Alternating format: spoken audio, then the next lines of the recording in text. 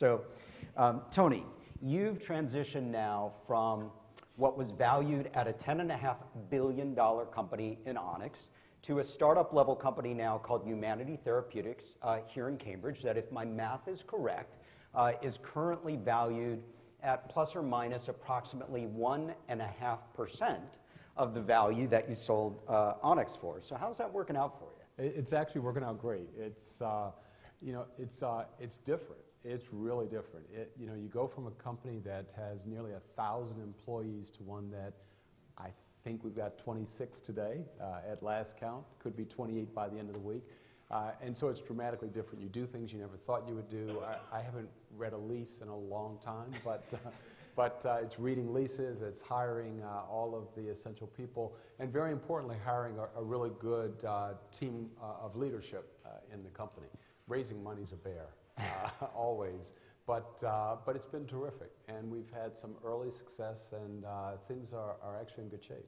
Speaking of reading leases, you've had the opportunity, as we heard in your introduction, to go to school and to work here in Massachusetts and in the Boston, Cambridge area at least a couple or three times, and for several years in the Bay Area at Onyx Pharmaceuticals. And I know that you, like so many of the people in this room, really enjoy the spontaneous interaction that occurs here in Cambridge because it is so compact versus the way it is out west. But I'm wondering if you're seeing anything here in the Boston-Cambridge area with the tremendous demand for and the cost of space, which I know, as you mentioned, you've been reading leases and that you had some challenges trying to find a place to domicile your company, the cost of living, the cost of doing business. GE is coming to town now. Silicon Valley's coming to town. IBM Watson here in Cambridge, for example. Are you worried? Are you seeing any signs that Massachusetts and Boston could go the way of San Francisco in terms of becoming just not friendly to your level of business?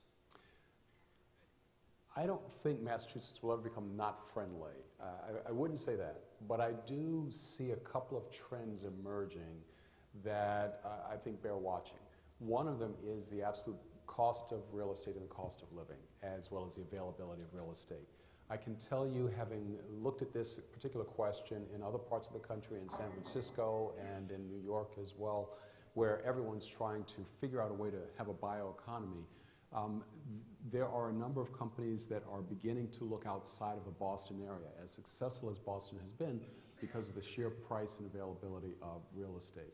And I think that bears watching, not just in terms of new development opportunities for real estate developers, but also for the industry. Because to the extent that overhead, lease, and facilities take up 10, 15, 20% of an annual budget, that puts a significant strain on those precious dollars that really have to be going after research. And I think that's going to cause other cities to potentially surpass Boston as an attractive opportunity. Interesting, and we just heard Bob recognizing a handful of those cities before we started. Governor Baker was here yesterday, Tony, saying that something needs to be done about pricing, and he suggested that perhaps the pay-for-performance pilot program, if you will, that Novartis is doing with its relatively new heart failure medicine called Entresto could be one of the ways to go. So do you think, Tony, that that kind of pilot program could be successful in a more broader acceptance throughout the industry, that it represents the future, or do you think it's just too soon to tell, or that there might be another way or other ways of addressing this? So this is a really interesting topic. It's interesting for a couple of reasons. 25 years ago, when I started at Merck Pharmaceuticals, Merck had an ACE inhibitor that was an innovative therapy at the time called enalapril. My first job at Merck Pharmaceuticals was to look at a risk-sharing program for the reduction of heart failure hospitalizations for enalapril as a money-back guarantee to managed care clients. That was 1992, so 23 years ago. So and here we are today. And here we are today, but no one was ready for that particular innovation. Merck at the time was on the forefront of innovating in terms of sales force sizes, volume-based contracting with managed care organizations. So there was a lot happening to try to address the emerging conversation about controlling the cost of healthcare, and this was the early 1990s. So I could have just said all that and described 2016 in a way. So now we're come full circle in a way in terms of innovative pricing approaches, and so let's have that conversation. Because it's on the lips of everyone. It's on the lips of the candidates running for president. It's on the lips of the governor of our state. It's in our heads. It's been referenced all over the place in the lay press. And if you think a little bit about how we might constructively address pricing, I actually fundamentally believe that innovation will always be rewarded. So I think there's an opportunity to maintain the kinds of premium pricing structures that this industry has enjoyed and I believe deserves in the context of a patent-based intellectual property protection society.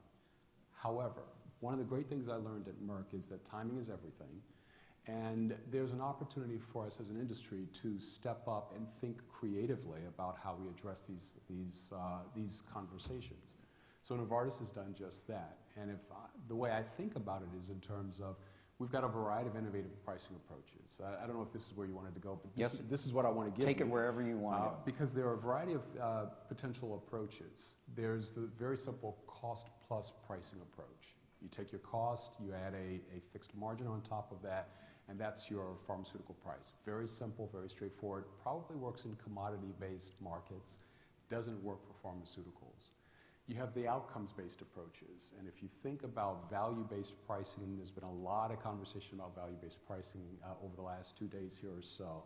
There's a simple correlation between whether there's an efficacy endpoint, an improvement in life, or an improvement in mortality, as well as a reduction in hospitalizations or other valuable endpoints, so clinical outcome related. But then there's the pay-for-performance aspect, and there's something compelling about that particular approach. So Entresto, you've mentioned. Novartis provides a rebate for Entresto, which has a remarkable reduction in death or an improvement in mortality, 20% or so, I think, compared to standard of care. And if the overall system savings, including hospitalizations from the two providers they've contracted with so far, Cigna and Aetna, goes down, then the rebates go up, meaning that more money comes back to Novartis. If hospitalizations and system savings go the other direction, then Novartis is the beneficiary. And I think there's something very compelling about that kind of approach that we should step up and really analyze. Speaking, though, as you just mentioned, what's on the lips of politicians these days, another Senate hearing on pricing is scheduled for later this month. I read this week that Michael Pearson has once again been asked to testify on Capitol Hill there. At least one presidential candidate is campaigning and constantly promising, and I'm quoting now, to go after the pharmaceutical companies. And another candidate is running a TV campaign commercial holding up Valiant as the poster child or whipping boy, if you will, of drug pricing run amok. All this against the backdrop of he who shall not be named, initials MS. Do you think that the current socio-political environment over the long term is going to do real harm to the life sciences sector? Or do you think, as some have suggested, that this is just stereotypical, populist, amped up election year rhetoric? I think it is going to impact and change the industry. You know, we are in a state of constant evolution. It's just the nature of humankind. So the rhetoric, the attention, the contention sometimes that surrounds the industry is undoubtedly going to change us. In a way, like a refiner's fire. You know, you heat something very high, you're able to mold it and shape it. So if we think over the next 30 or 40 years, will the pharmaceutical or healthcare industry look the way it does today? Probably not. But I might challenge the notion and say, should it? Because Rachel's talked a little bit about the great innovation from the Affordable Care Act and what that's brought us. And times are changing. So we as an industry have to adopt and have to change with that. So we shouldn't necessarily view the contentious debate that's happening right now as the death knell of what is one of America's greatest industries. It's an opportunity for us to shape and reshape ourselves in the right way.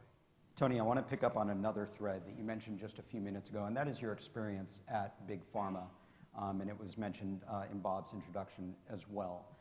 Big Pharma, quote unquote, is often mentioned in the pejorative by a lot of people in a lot of circles. But more and more startup level CEOs and executives like yourself are either coming out of the major pharmaceutical companies, or like you, they have their career roots at the major pharmaceutical company. So is there something or things that you appreciate most that you took from Bristol and you took from Merck that have really helped you, not just now in the running of a baby biopharmaceutical company, but also at a mid-sized company like Onyx? There's one from each of them that comes immediately to mind. Merck taught me excellence. It's really interesting. You know, all of my life I've focused on being a physician, being the best physician I could be, you know, being a part of the greatest institutions that one can be a part of. But when I arrived at Merck, there was something in the DNA of that company that did a couple of things. Excuse me, this was Roy Vagelos era? This was Roy Vagelos, was the CEO, one of the greatest leaders of our industry of all time. Still alive, still doing well, still doing great things, and a personal mentor of mine. But it taught me two things. It taught me that the attention to detail and the focus on excellence in everything you do in this industry is critical. And that if we lead with science and we follow by doing the right thing, and I can give a couple of examples of what that looks like, then we will always profit. So think about a physician who's changed careers and having that as the foundation for your early career experience. It doesn't get a lot better in terms of training for how you really emerge as a leader in the industry. Bristol Myers Squibb taught me something very different. It wasn't number one. Merck had been, when I joined, had been the most admired company by Fortune for 7 years running. So you can see the notoriety it gained as a result of the excellence. Bristol Myers Squibb wasn't number one, but it taught me the intense, fierce, competitive spirit that's required for us to continue to push the envelope and ask the most important questions. Because the mantra at BMS was, we want to be number one. And it was interesting to operate in our industry, which is so ethically oriented and with such a moral high road in most cases. And we can talk about some of the more contemporary examples that I've got lots of views about. But taking the high road and using that high road, using the ethical approach, and really intensely and fiercely going after those things that will bring the greatest benefit to patients. So that's one of your aspirations, obviously, at your new company, Humanity Therapeutics, where you're focused, among other things, but primarily, let's say, on Alzheimer's disease at the moment, where the cost of the medicine, should you and hopefully other companies, some of them in this room, are going to be successful at, is only going to be one small part of that equation. So this week, I don't know if any of you are aware, the Alzheimer's Association came out with a new survey of 3,500 adults in this country affected by the disease, and it is getting a massive amount of attention because the data show a very sad, scary, and sobering picture.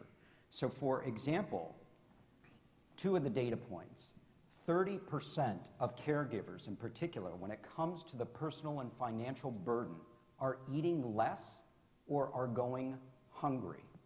And 1 out of 5 caregivers is cutting back on their own health care. Now, as everybody knows, we just lost probably the most famous, and at least at one point the most outspoken Alzheimer's disease caregiver in Nancy Reagan. So Tony, what could or should be done to ensure that the current sorry state of affairs, as evidenced by this new survey, is not her legacy, number one, and also is not our fate as a society and a country? I think the best thing we can do is race forward with finding disease-modifying therapies. Because at the end of the day, and that's going to take some time, but at the end of the day, if we can change the course of these terrible diseases, and this one in particular, we'll be able to sidestep or prevent, if not reduce, if not prevent, some of the consequences you're talking about. CBS Evening News last night featured a couple very touching story about a 73-year-old man who is, and some of you probably saw it, who cannot retire because if he retires, he won't have an income, and he is the primary caregiver for his wife, who's suffered with Alzheimer's for the last 8 years or so. Now, if we could change the course of her disease, if we could improve the quality of life, if we could extend the preservation of her cognitive function and her memory, they'd have a different life together. They'd be cruising around the world. They'd be doing all sorts of things, not worried about how a 73-year-old man is going to care for his wife. Yeah, and if you want to see that story, obviously the newscast already aired, but I'm sure it's on CBS, if you go to Google CBS Evening News website. It's just a couple minutes of your time. All right, so let's cut to the chase. What Tony calls is a fair, acceptable, sustainable, justifiable, appropriate profit margin for life sciences companies, for their boards of directors, for their investors. In other words, you talked about the need for new pricing models and approaches. Are they really going to be willing to adapt and accept a new system like that that is potentially going to put a cap on their returns and on shareholder value? In a hypothetical scenario, is the CEO going to be able to keep her or his job if they were to take that kind of bold step? Do you want a number? You can answer it however you want to answer it. So. You know, I think, Mike, you know, I view it this way, and this is why I started our conversation with the Merck example, because one of the great things that Merck did at the time under Roy's leadership was to recognize that times were changing and that we were evolving as an industry, and that it was important for companies to get ahead of this and to, in a sense, self-regulate. And you know, we did this as an industry for a couple of decades in terms of what we used to call pharmacogenomics and personalized medicine, and now is known as precision medicine. We shunted it into a corner, looked the other way, and said it will go away one day because we don't necessarily want to have to target our therapies that specifically because we make all this money through injudicious use in patients who may not deserve it. That's telling the truth inside, because these were all the conversations that happened all the time. We buried our head in the sand and we lost 2 decades of knowledge, information, and opportunity to really leverage what was inevitable and logical in terms of the application of precision-based medicine. Is that because everybody was fat and happy? That's because we didn't have to be hungry, in a way. And so on that basis, I think we allowed these things to just, almost like an ostrich with its head in the sand, we could ignore those things. Well, here we are 20 years later. Science has advanced so rapidly that we can no longer ignore it, and we're finally doing what we should have done as an industry 2 decades or so ago. I think pricing is the same way. And I think the business model question is the exact same question. And if we choose to put our head in the sand and ignore the fact that innovation is required not just in science and in the diseases we go after, but also in the way we model our business and in the way that we deliver returns to shareholders, then we'll miss an opportunity. Now, I'm not suggesting for a moment that we walk away from a business model that is supported by the capitalist business model in this country. It's been a great engine of innovation for our business and for many others. But I also don't think we should be isolated as an industry and accepted from delivering superior returns to shareholders. So if you hold that as a truism, you also have to hold out the prospect that we have to innovate so we can continue to deliver returns to shareholders and at the same time benefit patients. And I, for one, happen to believe you can do all 3. Good luck. You mentioned just a moment ago precision medicine. As was mentioned by Bob in your introduction, you are on the NIH working group, part of it with the Precision Medicine Initiative. The Moonshots program has been mentioned several times this morning and this afternoon by Rachel. Regardless of who's in the White House at this time next year, do you think that these programs survive into a new administration, Republican or Democrat, or maybe even independent? And if so, what does the next phase look like for both of these programs? What should be the goals and action items as they grow? So let's start with the moonshot, because the moonshot is a wonderful renaissance or rebirth of the war on cancer that was started in the late 1960s and early 70s. By Nixon. So by Nixon. So we are in the evolution, back to that theme, or the next chapter, or the next 2 or 3 chapters of that war on cancer that was begun, where we've made an incredible amount of progress. Mortality rates from breast cancer are falling, mortality rates from several other cancers are falling. First meaningful interventions in melanoma that I've seen in my entire career, both as physician and business executive. So that clarion call to action is yielding results and yielding benefits. Now, will it exist as the moonshot if in the next administration? I don't know. But will we ever take our eye off the ball of improving the prospects for survival of patients who have cancer? No. I think it's squarely within our crosshairs, and I feel the same way about Alzheimer's. Now, precision medicine, very interesting. Very interesting difference that there was bipartisan support for the Precision Medicine Initiative, which is one of the things that allowed it to be funded in the appropriation for this year, with the understanding, implicit as it is, because there's no entitlement here, that it would be reallocated and reappropriated for subsequent years. I can tell you the $300 million that were allocated for this initiative for its first year will be insufficient to get started, because it's a 1 million-person cohort trial with the collection of samples, biobanking, and long-term follow-up on the basis of genomic profiles, disease incidence, and then outcomes. And you don't do that for 300 million for 1 million people in this country. So I suspect there will continue to be, because of the bipartisan support, sustained support and continued existence of the Precision Medicine Initiative. So very different. All right, so I'll throw you a curveball then. Okay. I know you really enjoy working in this industry, but you're kind of straddling now federal government as well, and policy, and public affairs and things like that. Ever want to run for office? I love the job I have now. And, good answer, Tony. No, I do. I really do love the job I have now. I think that, you know, we have to, one of the reasons I love humanity, and I will want to come back to the answer, because there's something important in this. One of the things I love about running humanity is I can't imagine a better scientific platform for some of the most challenging diseases that we face as humankind, not just in America, as a globe or as the world.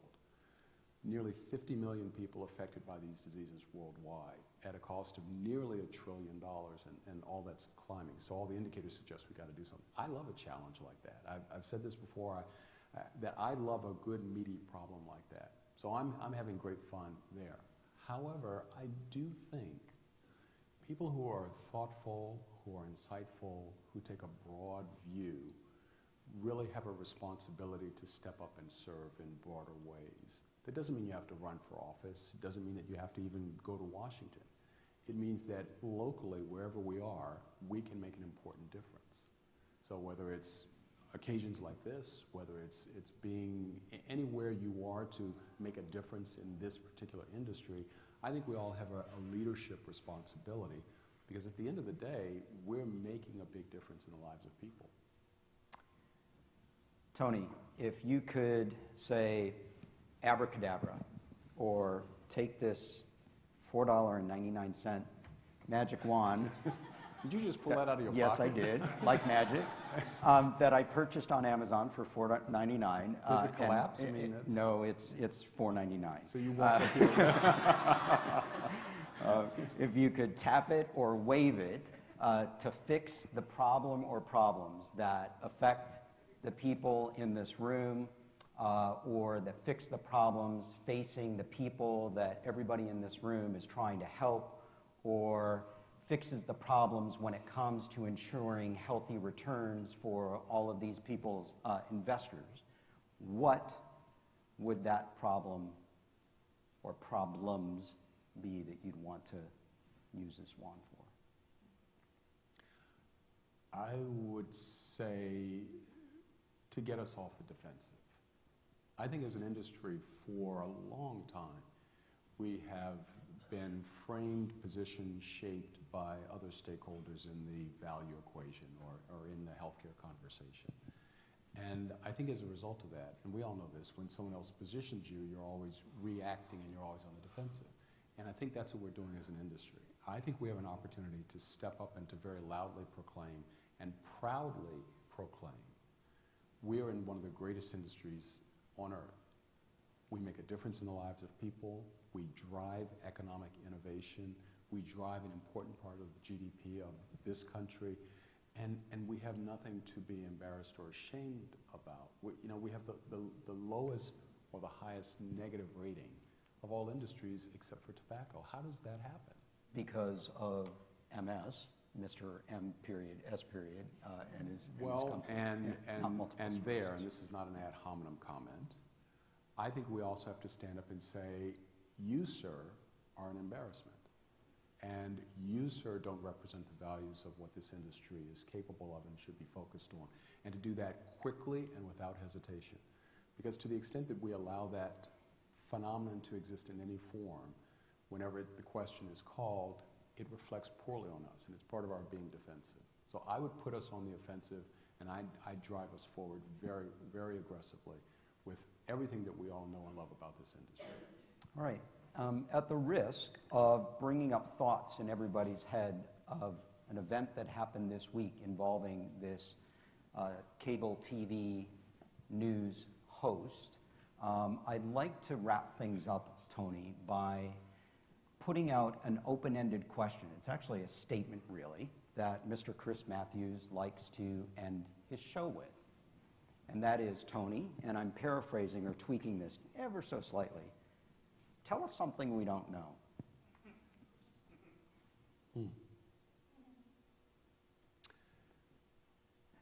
Here's a thought. I think no matter who sits in the White House come January of 2017, the worry and the consternation we've had about the pricing conversation will not be as bad as we're expecting. I think we're expecting a Chicken Little phenomenon, that the sky's really falling, and I suspect that if it's Hillary Clinton, she will pivot to the center, and she will focus very clearly, this is just one man's opinion, she'll focus very clearly on some of the bad actors, some of the extremists in the industry, and those where the intent to gain profit has outstripped the potential benefit for individuals. I think that's where the focus will be. If we have a Republican president, and this has been so unpredictable that it's hard to say, but I suspect that there will be a clear recognition that this industry drives important economic change, and the rhetoric that we've heard will tone down, and if there's anything legislatively or regulatorily related to this, that it will be appropriately focused on either driving innovation that could be value-based or performance-based, or very specifically focused on the most egregious examples of profiteering in this industry. Please join me in thanking the ever thought-provoking, the ever articulate, the ever smart and insightful Dr. Tony Coles.